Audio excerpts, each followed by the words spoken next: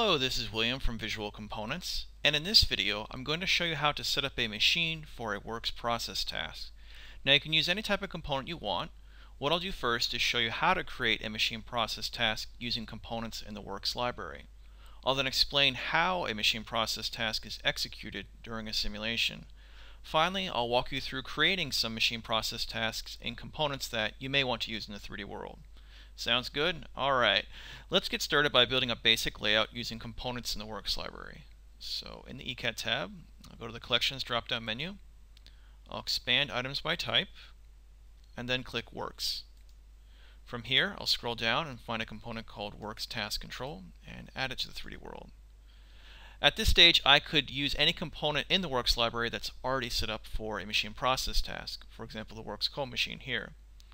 Instead, I'm actually going to scroll down just a bit and use this component here, Works Lath. So I'll drag it into the 3D world, and I'm actually going to rotate this component just a bit around the Z-axis so we can see it better. Alright, and now I'll add a Works Process component. Remember, you need this component to create tasks with. Let's go ahead and click Fill and zoom in just a bit to get a better view of everything.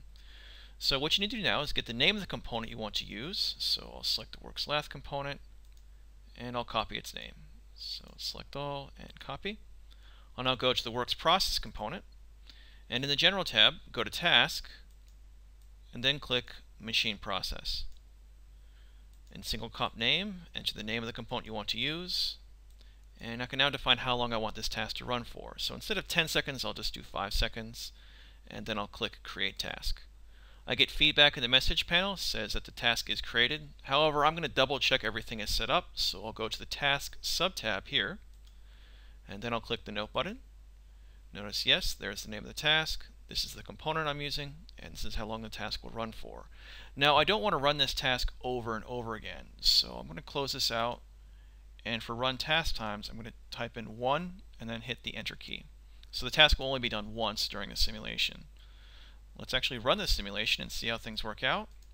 So yep, there we go. The doors close, the spindle spinned, and then the doors opened again, and the task was only done once. Great. Let's go ahead and stop the simulation.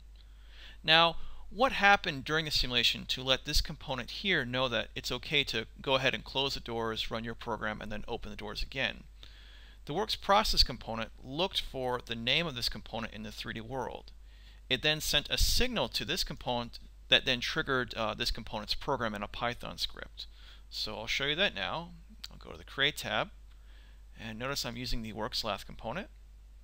And in the Behavior tab here, you can notice that this component has a string signal behavior called task.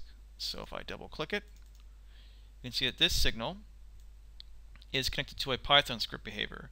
So when the signal is triggered, the Python script behavior will automatically get the notification, and you can then use that signal as a trigger for any type of code that you want to develop yourself. So for any type of component you want to use with a machine process task, you definitely always need to have a string signal behavior that is named task, that's lowercase t. And I'll go ahead and give you an example now. So I'll go ahead and delete this component here in the 3D world. I'll go to the ECAT tab, and let's change the collection. I'll actually use the Web eCatalog 2014 collection. In the search box, I'll go ahead and type in, let's type in process machine. We get a couple of results back. So let's actually go ahead and use this component here. So it's process machine, CNC Lath. I'll drag into the 3D world. You can notice that this component actually has some doors here that can open and close. So to get the component set up, I'll go to the Create tab. In the Behavior sub-tab, I'll create a string signal behavior. And remember, you need to name that signal task. I can now go ahead and create a Python script behavior. And I'll go ahead and connect my signal to that Python script. So the one I used was Python script _2. Click Add. And we're all good to go to now write the code. So I'll close this out.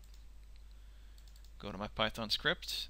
And instead of using the on signal, I'll actually use the on run event. So during the simulation, get a handle for the component, so comp equals get component. Get a handle for that signal I'm using, so I'll just name the variable task equals comp dot find behavior. And the name of the behavior is task. And I'm now going to use a method called trigger condition. And this will actually wait to evaluate an expression that I write here until a trigger, like a signal event, is received from the Python script. So I'll use a lambda, and I can now use a function as an argument. So I'll say get trigger method is equal to task, and I don't want to return a none object, so I'll say and task should not equal none. Alright, now if you want to know more about the methods I just used, you can go to VC script in the help manual. Trigger condition waits for a trigger, like an event type, to happen during your simulation. And then the get trigger method actually specifies, what trigger you're looking for specifically. So after that evaluates to true, I can then run some more code, and I'll go ahead and just print a message. So I'll print hello machine, exclamation point. Alright, let's compile the code. And let's go move this out of the way. So now we'll run the simulation. Let's see what happens. Actually, first though, I need to call this component in a machine process task. So let's go and get this component's name. So the param tab, I'll go and copy that name property value. I'll go to the works process component and clear all tasks. I'll go ahead and delete the old name of the component I was using. Actually, I'm sorry, I pasted over it. I'll click create task. Go ahead and double check everything is correct. So notice there's the name of the task. This is the name of the component that I'm using, and I'll run for 5 seconds. So let's close and run the simulation. Alright, and notice here in the message panel we get some feedback. Hello machine. Great. Now let's go ahead and do some other type of stuff. So let's go and close these doors and open them again during the simulation. I'll reset, go to the create tab, make sure I'm working with this component here.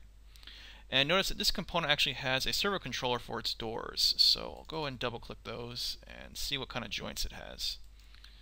So this component has a servo controller called doors joint. Alright, so let's go and change that value. Close this out. I'll go to my Python script behavior. And instead of printing a message, I'll get a handle for that door controller. So actually we'll name the variable doors equals comp.findBehavior. And let's see, what was the name of the servo? Let's see, just copy it from here and then paste. And I'll use a method called move, so doors.move. And let's go and move it 300, and then let's create a delay of 2 seconds, and then let's move the doors again. So doors.move, make it back to 0. Now if you want more information about this method of move, you can go to VC servo controller in the help manual. Alright, so let's go ahead and compile the code. Alright, no errors right now. That is good. So let's go ahead and run the simulation. And yep, the doors are closing. Wow, and they're opening again. Alright.